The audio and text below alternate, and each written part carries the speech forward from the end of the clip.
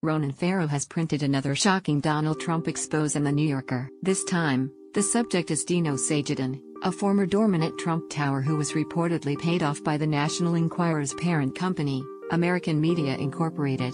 Just like Karen McDougal, Dino did not comment for Ronan's piece, but 6 current and former employees of AMI say that the ex-Trump employee made claims in 2015 that the now president fathered a love child in the 80s. Ronan's sources say Dino provided the names of the alleged mistress and child to the Enquirer, and was then allegedly paid $30,000 so the mag could have exclusive rights to the information, i.e., Dino could not go public with them anywhere else. It's important to note that no evidence has been uncovered to back up allegations of a Trump love child, and the story was denied by the Trump Organization. The alleged mother and child did not comment, and the father of the family said the allegations were completely false and ridiculous.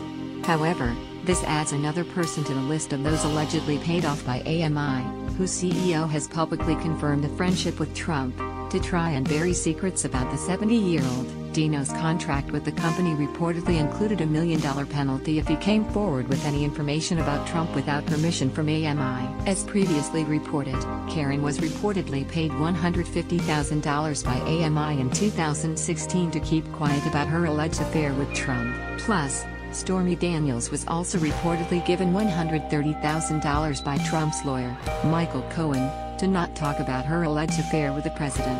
Ronan's 6 sources on the Dino story are all skeptical about the truth behind Dino's love child claims. However, they are adamant that AMI made sure to shut down the story one way or the other. Dino did pass the Enquirer's lie detector test, but that only found that he was being truthful about hearing the love child rumor, not that the actual rumor was true. AMI's online publication, Radar Online, confirmed Dino's allegations in an article published April 11, and even acknowledged the $30,000 payout. However, the Enquirer's editor-in-chief said that Dino was released from his exclusivity clause once the magazine decided there was not enough sufficient proof that the doorman